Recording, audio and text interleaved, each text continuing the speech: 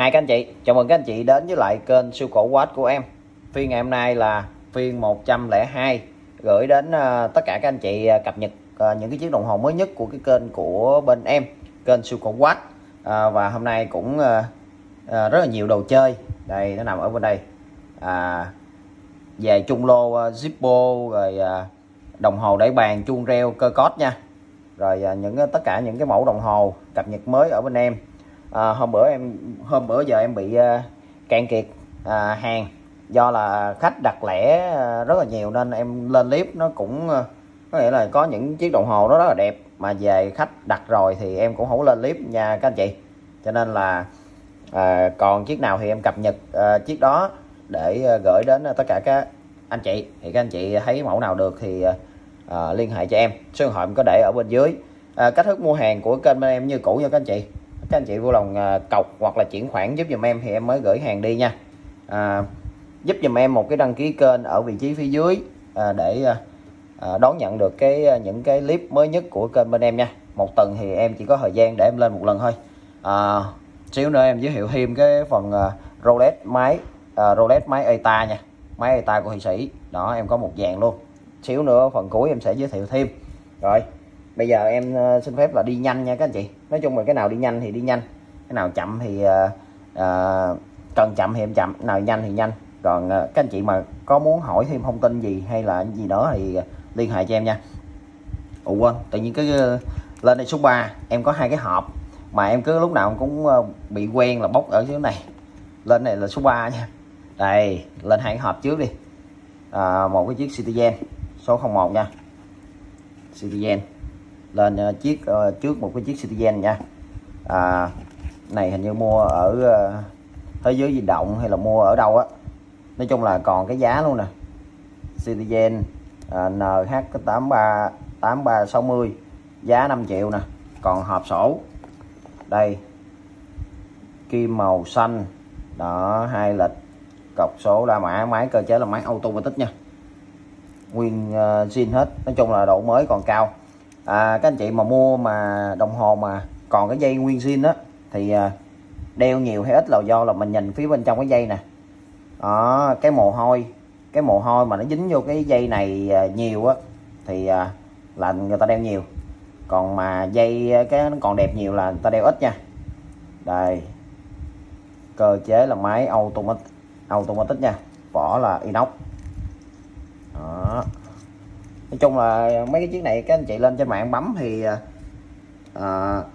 đâu đó nó tầm khoảng cỡ gần 4 triệu theo em là nghĩ là vậy. Giá ở shop ở những cái shop hoặc là thế giới động gì đó bán là 5 triệu. Thì các anh chị muốn mua chỗ nào thì mua. Size 41 nha các anh chị, size 41. Đây, cơ chế là máy automatic, nguyên hộp sổ thì các anh chị có về có thể sử dụng. Rồi bên em bán chiếc này là 2,2 triệu, 2,2 triệu nha các anh chị. Tại vì còn nguyên hộp sổ, độ mới còn rất cao, nha. Đây, độ mới là còn rất cao. Em bán là 2,2 triệu cho cái chiếc này, mã số 01, bằng một nửa giá mua ở shop, mà độ mới là tầm khoảng, theo em nhận định là khoảng 97 đến 98%. Rồi cho em mã số 01 giá 2,2 triệu. Tiếp theo là mã số 02, cũng là đến từ Nhật. Đây, chiếc này đẹp hơn chiếc kia, mắc tiền hơn chiếc kia xíu. Một cái chiếc Orient Automatic cũng là nguyên hộp sổ. Độ mới con này cũng còn rất cao nha. Nói chung là những cái hàng này hàng lướt không à. Rồi có kim là ngày nè, thứ này ngày nè, 24 giờ. Vỏ là tương đối là đẹp nha. Cái vỏ này là được phun sơn điện tử hay là phun cái gì đó, nói chung là mạ đó. Nói chung là tình trạng mà cái vỏ này mà bị chày hay là bị chóc là không phải chóc nữa mà bị chày hoặc là bị cứng á, là nó sẽ không còn được đẹp nha. Nhưng mà chiếc này thì độ mới nói chung là giống như hàng lướt luôn, độ mới còn rất cao, nguyên bản hết luôn nha. Orange nè, đây, đầy đủ hết. Nói chung là độ mới còn cao. Mình nhìn cái dây nữa nè, cái dây này đeo chắc em nghĩ chừng vài lần Đó, mồ hôi ra thì mình sẽ thấy được cái dây nó sẽ bị dính vô. Cũ hay mới là do mình sẽ nhận định được. Size của chiếc này là size 42, size 42 nha. Mẫu này thiết kế đẹp nè, nguyên hộp sổ luôn. Giá là 2,4 triệu nha các anh chị, giá là 2,4 triệu, nguyên zin nguyên hộp sổ đồ các kiểu. Đây, nguyên hộp sổ luôn, giá 2,4 triệu.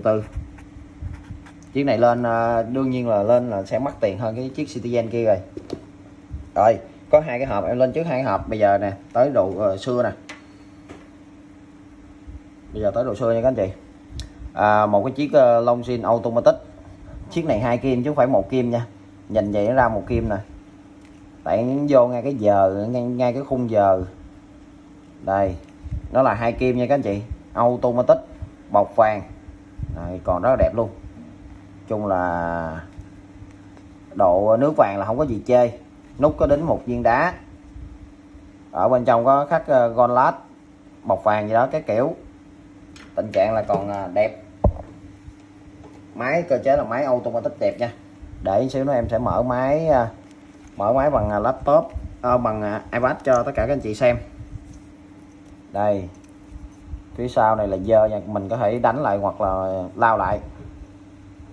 Máy này ở đây là rất là cứng nên là em sẽ cho các anh chị xem bằng iPad. Nhìn cái độ khít rất là khít nha, nước vàng là nhìn rất là dày luôn.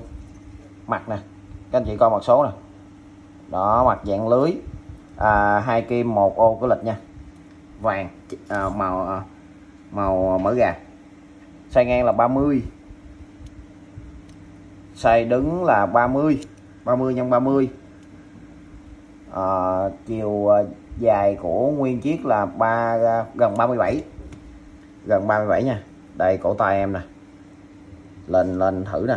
Rồi để em cho các anh chị xem máy.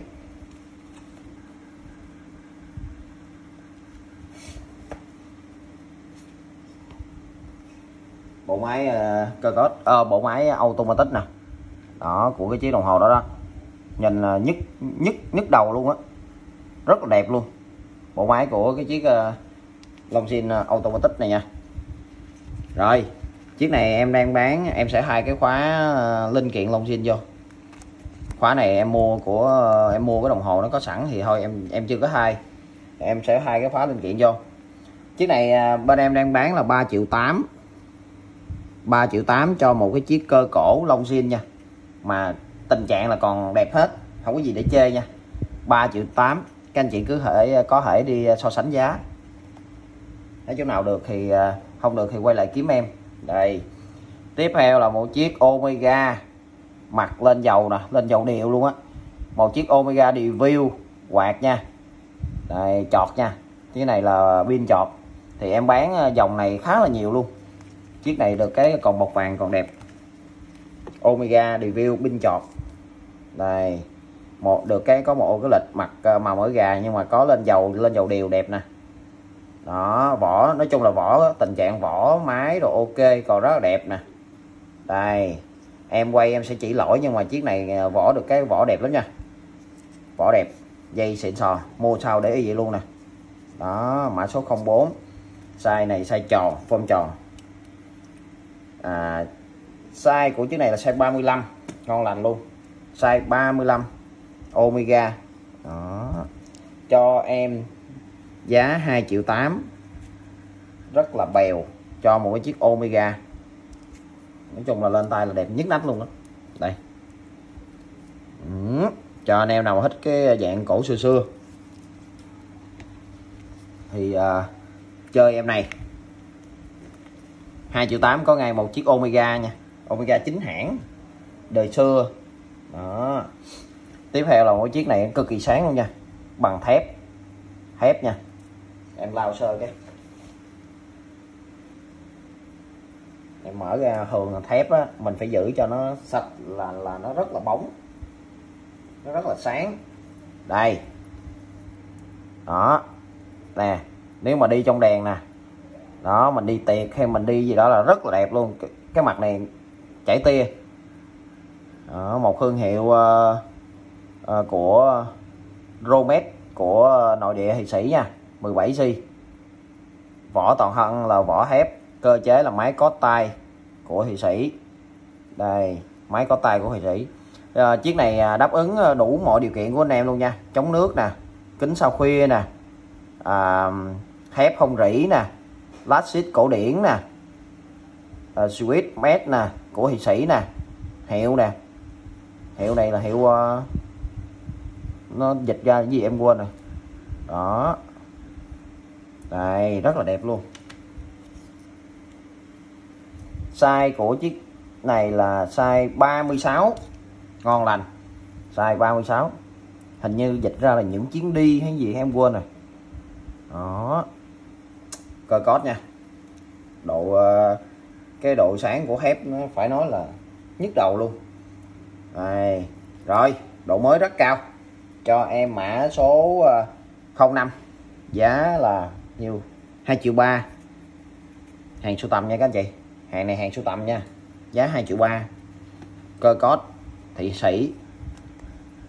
Thép, vỏ toàn thân là vỏ thép. 2,3 triệu. Coi như là nếu mà chơi chiếc này tự động của Nhật thì nếu mà thích đồ xưa chơi chiếc này ngon hơn. Giá như nhau. Tiếp theo là một chiếc Seiko. Nhìn vô là biết cái máy là máy gì luôn. Máy 6R á các anh chị. Máy 6R á. Dòng máy cũng thuộc dạng cao cấp của dòng Seiko. Đây, một chiếc Seiko automatic, lộ cơ phía trước, cây kim rất là độc, rất là dài luôn nè. Đó, ở phía sau thì có một cái chấm mặt bao công, cho anh em có thể thích cái bao công thì lựa chọn. Đây nè, máy 4R36 nè. Đó, Made in Japan 4R36. Đây, kính sao khuya, chống nước, rồi thép nè, thép không rỉ nè. Cái vỏ này là vỏ thép giống như ông này luôn nha. Lao lên rất là đẹp luôn á. Lao sơ cái cho các anh chị xem. Thường mấy cái Seiko, dòng Seiko mà hàng cao cấp hay làm cái vỏ thép lắm các anh chị. Làm cái vỏ thép nên là cái độ sáng của những cái chiếc Seiko nó có nè. Đó, em mới có lau sơ thôi mà cái độ thép vậy nè. Các anh chị về có thể lau thêm sạch sẽ. Cái 4 cái chân nó nhìn nó cũng đẹp lạ mắt nữa. Chiếc này nguyên zin hết luôn nha. Từ cái dây nè, người ta đeo cũng nhiều nè. Đó, các anh chị nhìn cái dây là biết liền. Đeo nhiều khóa zin nha. Khóa zin của Seiko, dây zin. Dây zin thì nó bị mất cái khoen.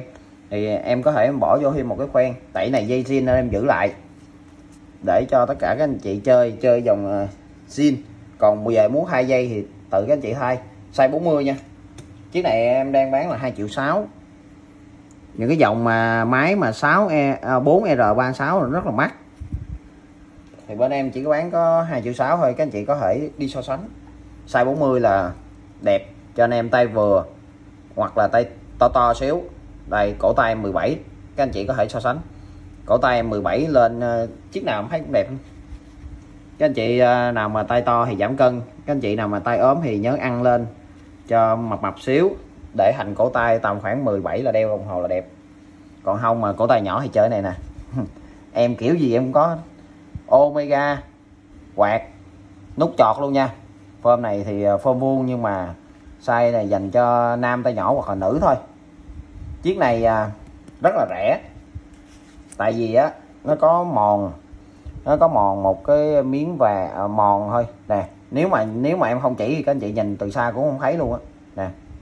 Đây nó có mòn trên đây miếng nhỏ, ở đây một miếng này. Đó, nhìn nghiêng về thì sẽ thấy nè. Đó, nhìn nghiêng về sẽ thấy. Đó, còn lại là vỏ bọc vàng đẹp nha. Thương hiệu Omega. Phơm tăng, được cái cọng dây chung nữa nè. Đó, được cái cọng dây chung bọc vàng còn đẹp. Phơm này đúng chất phơm tăng luôn. Size ngang là 25, size đứng là 26, chiều cao là 33, 32.5, 33. Thì chiếc này nó sẽ thích hợp cho anh em mà tay nhỏ ốm nha.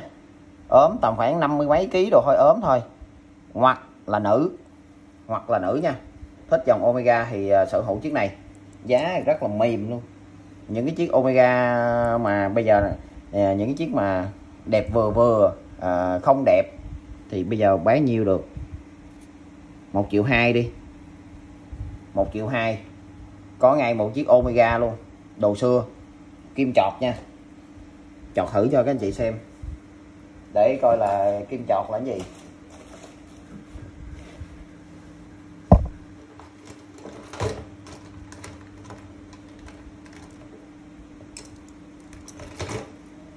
Đây, các anh chị chỉnh giờ á thì các anh chị chỉnh kim chọt đây nè, anh chị chọt giữ vô rồi nha, không thấy đường để chọt luôn đó. Đây nè, các anh chị nhấp á, là nó sẽ đi di chuyển nè, còn các anh chị giữ luôn, giữ lâu lâu xíu đó là sẽ chạy nha đó. Rồi đơn giản vậy thôi, thì các anh chị chỉnh cho nó đúng giờ. 1,2 triệu, giá 1,2 triệu cho cái chiếc 07 này, được cái cộng dây chung nữa, dây chung này không thích tháo ra bán. Tiếp theo là một chiếc phơm đá test nốt, vào cái phơm này phơm vừa tròn vừa vuông, vỏ đá nha, mặt màu tím thủy chung, automatic 1 sao. Đây, vỏ đá nhìn đẹp ghê chưa. Dây khóa linh kiện nhưng mà dây này có sẵn, nhìn thấy đẹp quá nên để luôn. Đây, dây của lúc mà mua thì nó có sẵn rồi nha các anh chị, mua có sẵn thì em để luôn. Cơ chế là máy automatic.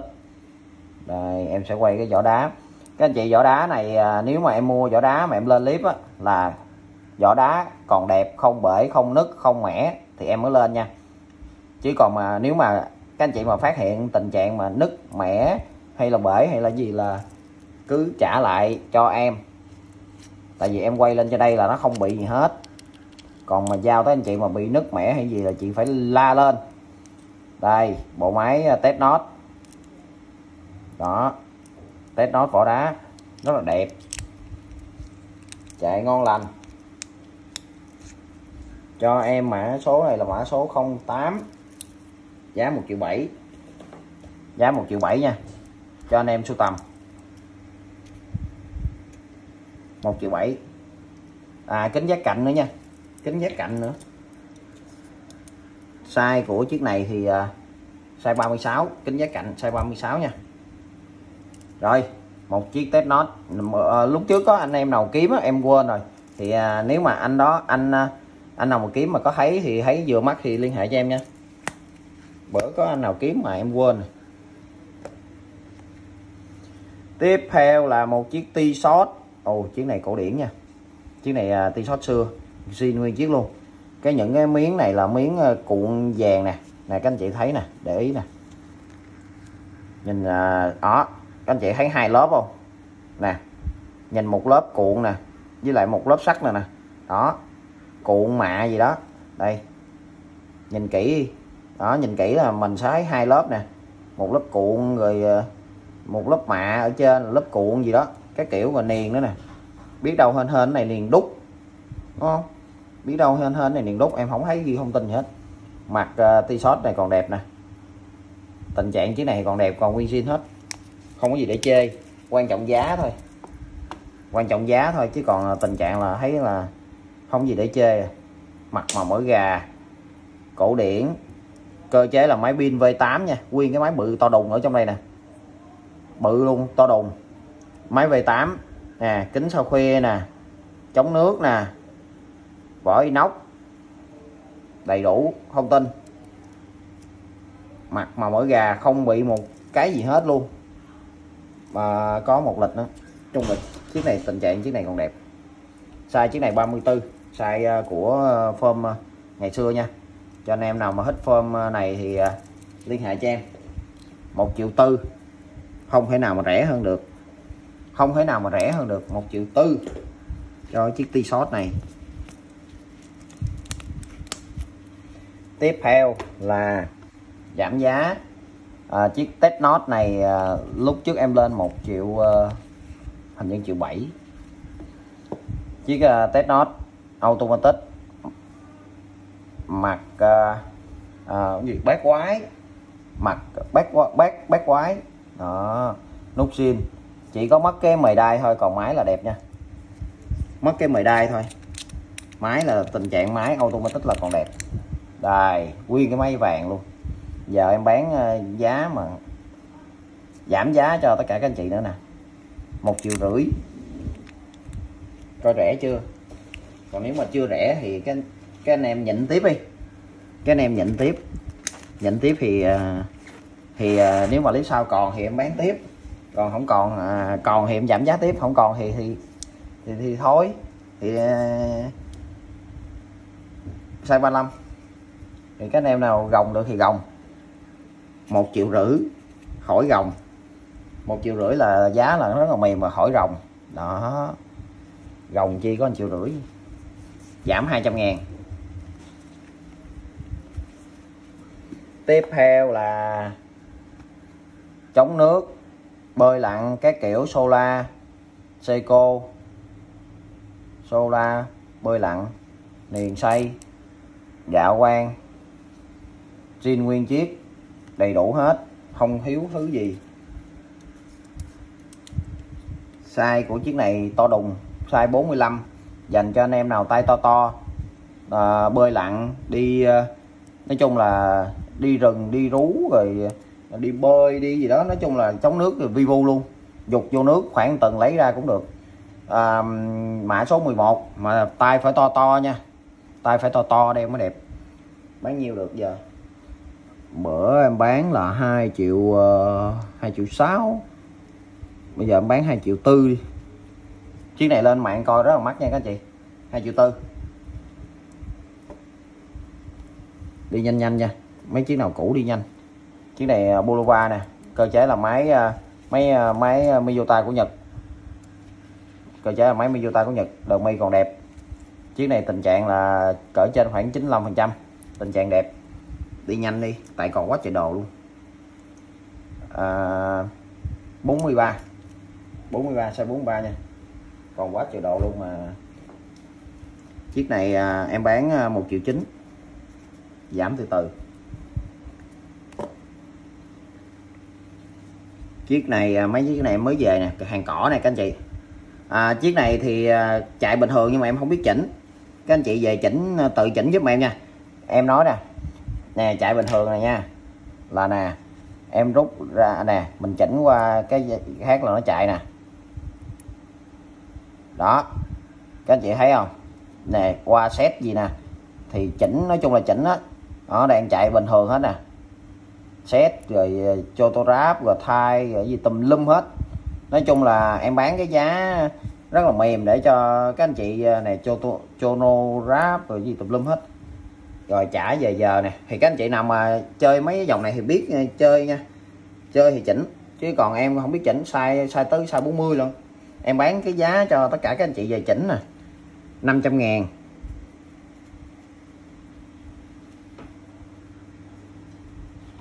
nha các anh chị. Đây nè, giống một cặp nè. Ở đây thì chân sau phía dưới, mà chiếc này khỏi chỉnh, chiếc này đang chạy bình thường nhưng mà size nó hơi nhỏ. Có ngày thứ rồi giờ gì nữa nè, tùm lum hết á. Nhưng mà cái này giống như một cặp vậy nè, đó các anh chị mà nhìn thấy một cặp không. Chiếc này em bán 3 xị, rồi em báo thông tin sau nè, là một cặp này là 8 xị nè, đó. Đồ của Nhật hết nha, đồ của Nhật hết. Cho các anh chị nào mà về mà thích kiểu mà dạng mà thích chỉnh rồi mài mò. Chiếc này size 35 cũng không nhỏ lắm đâu nha, size nó size tới 35 lần nè. Còn chiếc này là size 40. Hai chiếc này của Nhật hết. Một chiếc 13 là giá 500.000, một chiếc này là giá 300.000. Anh chị lấy chiếc nào thì lấy. Lên lượt hai chiếc luôn nè, hai chiếc năng lượng nè, Citizen Ecorai, Orient Solar, chiếc nào cũng là năng lượng hết, mã 15 16, chiếc nào cũng năng lượng hết nha, pin năng lượng. Đo size nè, chiếc này là size 30 gần 35, Chiếc này là size 38.5. Cái này là gần 35 nè, cái này là 38.5. Mấy chiếc năng lượng thì nó sẽ mắc hơn xíu nha. 700.000. Còn nguyên zin hết. Hai chiếc này đồng giá đi, 700.000. Còn nguyên zin hết luôn nha các anh chị nè. Đây. Còn nguyên zin hết nha. Dây nè. Đó. Hai chiếc 700.000 hết. Hai chiếc 700. Thì các anh chị mua về để thích hợp tặng cho những người lớn tuổi, hoặc là dùng. Anh em nào thích dòng Eco-Ride giá bình dân đến với em. Rồi. Đây có một chiếc nữ nữa nè. Chiếc nữ này có hộp đồ đẹp nè. Máy cơ chế là máy Nhật cho tô ráp gì các kiểu, nói chung là dây cam rồi zin gì đó của nữ nha. Đẹp.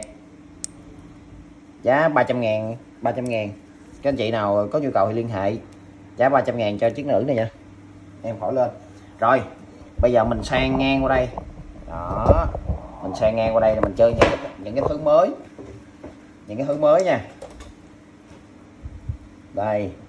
Em về này nó nằm trong lô. Em về trong lô này là được 4. Còn 2 cái đồng hồ nữa chứ. Quên. Cái này một cặp luôn. Chưa kịp lên dây. Chưa kịp lên dây. Thì giờ em bán không dây. Đây. Một cặp chưa có xử lý gì hết nha. Cái này chiếc pin, gọi này chiếc cơ cổ. Một cái chiếc lông zin pin nha. Vàng thì có mờ nè. Đó, vàng thì có mòn nha. Vàng thì có mòn, mà nhìn xa thì cũng bình thường, nhìn gần soi thì thấy nó mòn. Đó. Bán tình trạng rẻ rẻ để cho anh em về đeo chơi, đang chạy bình thường. Size 26.5 là size ngang. Size đứng là 29.5. Đo luôn cái càng là 35. Đây. 35. Rồi em đo 2 con luôn đi rồi em báo giá luôn. Chiếc này mặt đẹp lắm luôn á. Chiếc này là size ngang là 28. Size đứng là 28. Đo luôn càng là 34.5. Đây. Chiếc được cái chiếc Buva, cái mặt này đẹp lắm luôn. Cái mặt nó giống như là trà đó. Nó giống như trà vậy đó. Đây, màu xanh nha. Đây, nhưng mà chiếc này được cái bọc toàn thân Bulova nè, 10k con phiêu, bọc toàn thân đẹp. Nút zin luôn. Nút zin có chữ B. Máy cơ code. Hai chiếc này, một chiếc lông zin, một chiếc Bulova. Chiếc này đẹp nè. Size nhưng mà size nó nhỏ nha các anh chị. Size nó nhỏ. Thì anh em nào mà sưu tầm hoặc là tay nhỏ nhỏ thì hoặc là nữ nha, thì đeo thì được, chứ còn mà tay lớn lớn đừng mua nha các anh chị. Tay lớn lớn thì đừng mua. Rồi. Nếu mà các anh chị lấy một cặp này luôn về tự xử nha. Em cũng chưa có, không biết là chạy chuẩn hay không. Còn chiếc này pin là chạy chuẩn nè. Chiếc này cơ code thì không biết chuẩn hay không. Chạy thì là chạy nhưng mà chuẩn hay không em cũng chưa biết. Nhưng mà chiếc này được cái bọc vàng còn đẹp. Hai chiếc này bán được nhiêu ta? Hai chiếc này, một chiếc đâu tính ra ví dụ như giờ bán chiếc này 1,3 triệu, chiếc này 1,3 triệu đi là nhiêu? 2,6 triệu. Rồi 2,6 triệu. Nhanh gọn lẹ. Cho em cái mã này là cái mã số mười mấy ta, mã số 18 đi. Mã số 18 2,6 triệu nha. 2,6 triệu cho hai chiếc. Một chiếc là 1,3 triệu. Ghi vô đây boy sao. Mã 18 2,6 triệu là một chiếc 1,3 triệu. 2,6 triệu cho hai chiếc. Rồi nãy để đây em quên. Tiếp này nha. Em có 4 chiếc. Em có 4 chiếc đồng hồ em nhập về chung với nguyên lô này nè. Lô Zippo. 4 chiếc đồng hồ để bàn. Nó bự cỡ bàn tay em nè. Đây. Bự cỡ bàn tay em. Chiếc này là của Pháp. Một chiếc Pháp. 3 chiếc này của Nhật. Cơ code hết nha. Đây nè. Cơ code hết nha. Cơ code để bàn. Có chuông reo. 4 chiếc đều có chuông reo, cơ code hết, chạy chuẩn hết. Em thử rồi. Đây em lên thử cái chuông reo, thử cái chuông cho các anh chị xem nha. Đó. Đẩy rớt rồi, đẩy lại. Đó.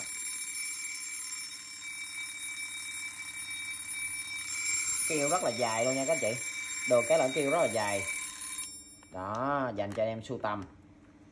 Đây, đồng giá hết luôn. Một chiếc đồng giá hết. Nè, cái này là ba chiếc này, ba chiếc này là của Nhật nè. Thì nó nhiều kiểu, nói chung là nhiều kiểu. Nó cũng vậy thôi, nhưng mà nó cũng alarm rồi tùm lum hết, có tay hết. Nó nhiều cái kiểu thôi. Thì các anh chị thấy kiểu nào mà kết á, thì liên hệ cho em. Đây.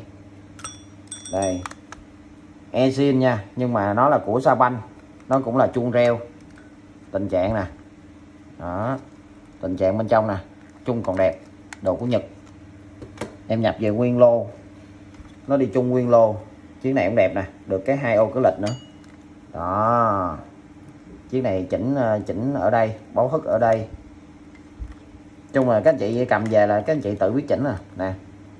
Tình trạng là ở ngoài vỏ rồi cũng còn đẹp hết. Rồi. Một chiếc á, là em bán là 480. 480 bao ship hết. Một chiếc là 480 nha. Đồng giá, các anh chị chọn chiếc nào thì chọn. Em sẽ ghi cái số về cho cái đồng hồ mà số đồng hồ này là đồng hồ để bàn đi nha. Hồi nãy mình ghi cho tới số hồi nãy là mình ghi tới số 18 rồi. Em sẽ không ghi lại số 01. Em sẽ ghi là số 30. Số 30 31 32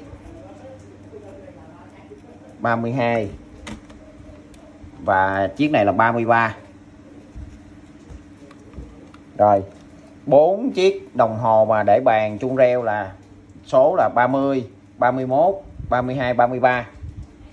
Hoạt động nghiêm chỉnh, chuông báo thức nghiêm chỉnh hết. Nói chung là bao nghiêm chỉnh, tại em thử rồi. Mỗi chiếc là 480.000. 480 bao ship nha.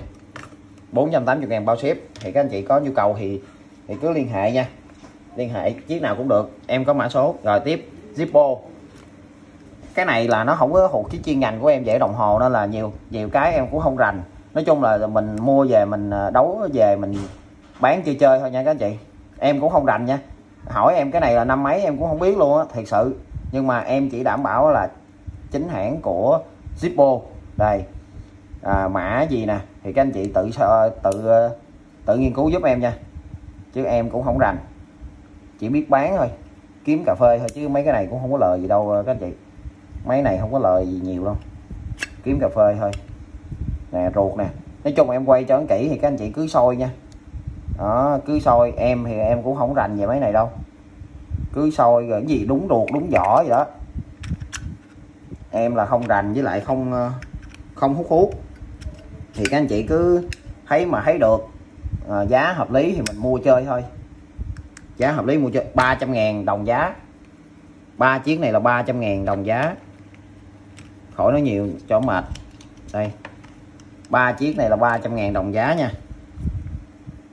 300.000 mỗi chiếc, đồng giá hết. Thì các anh chị chọn chiếc nào. Nó có xước này nha. Nó xước này là do có người cũ người ta có xước. Mà thường cái này xử lý thì sao em cũng không rành lắm. Thì em bán thì nói chung là bán tình trạng vậy. Thì anh chị nào mua được thì mua. Đó. Mà tiếng kêu là ngon lành. Đó. Nè. Đó, em chỉ biết vậy thôi. Nè. Em chỉ biết là kêu là ngon thôi, chứ còn lại là không biết gì hết. Đó. Đó. Chỉ biết vậy thôi à. Nè. Đó, vậy thôi. Rồi. Cho 3 cái mã luôn. 3 cái mã. Hồi nãy là 33 rồi. 34 35 36.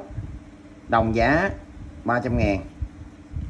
34 35 36 đồng giá 300.000. Thì các anh chị có nhu cầu thì liên hệ cho em. 35 nè. Nãy nào nằm ngoài ta. 36 34. Rồi. Có 3 chiếc Zippo với lại 4 cái đồng hồ ấy, 4 cái đồng hồ để bàn. Rồi tiếp nè, giới thiệu thêm sơ dàn Rolex của em, máy ETA Thụy Sĩ nha. Em có một cái này nguyên hộp sổ còn mới can sò ben luôn, mặt xà cừ, size 37, đính hộp cái kiểu. Máy là ETA dàn rực luôn, máy ETA của Thụy Sĩ nha. Đây, sắc nét còn cái lớp bọc luôn, nút zin đồ. Nói chung là mặt sờ cừ nè, các anh chị nhìn đi. Đó, mới 100% nha. Nó có cái hộp, nó chiếc nào nó cũng có cái hộp hết á. Em nói chung là chiếc nào em cũng bỏ vô cái hộp. Chiếc nào em cũng bỏ vô cái hộp em bán nha. Rồi. Thì anh chị cứ hình dung là những cái chiếc này có cái hộp hết, tại vì em không để ở đây được, nó quá chật. Nhưng mà cái chiếc nào mới 100% còn cái lớp bịch này nè, mới 100% chưa sử dụng á, thì em bán là 4,2 triệu. Ở đây em có 2 chiếc thôi. Đây, cái chia ở cái kia là niền, cái kia là mặt sờ cừ, còn cái này là mặt trơn. Thì các anh chị này là cũng có cái hộp giống vậy luôn. Này là chưa sử dụng nè, chưa sử dụng nha các anh chị. Đó, thì các anh chị khi nào mà chốt mua á, thì em sẽ chụp hình kỹ, gửi máy, gửi hình kèm theo hộp đồ các kiểu. Giá mới, giá mà chưa sử dụng, cái chiếc chưa sử dụng là 4,2 triệu. Còn mà vàng bên đây nè, vàng bên đây là vàng đã sử dụng nè, là em bán có 3,9 triệu thôi. Đây, cơ chế là máy ETA của Thụy Sĩ nha. Chiếc này là cũng là mặt sờ cừ nè, cũng là đính hột, nhưng mà chiếc này thì cũng đã qua sử dụng, nhưng mà độ mới thì còn đẹp. Cỡ 3,8 triệu, 3,9 triệu nha, tầm đó. Em có 3 chiếc. Đây, 3 chiếc đủ. Có này chiếc vi tính, mặt vi tính nè, 3 chiếc, mỗi chiếc thì tầm 3 triệu mấy. Thì các anh chị có thể chụp màn hình hỏi em chiếc nào thì em sẽ báo cụ thể. Rồi, clip ngày hôm nay cũng khá dài. Cảm ơn tất cả các anh chị cũng đã theo dõi cái kênh của em trong thời gian vừa qua, cũng ủng hộ của em cũng khá nhiều, ủng hộ khách từ nhiều kênh, nha. Rồi, anh chị có nhu cầu gì chiếc nào thì ủng hộ giúp em chiếc đó. Số điện thoại em có để bên dưới, cần thêm thông tin gì gửi Zalo cho em. Cảm ơn tất cả các anh chị.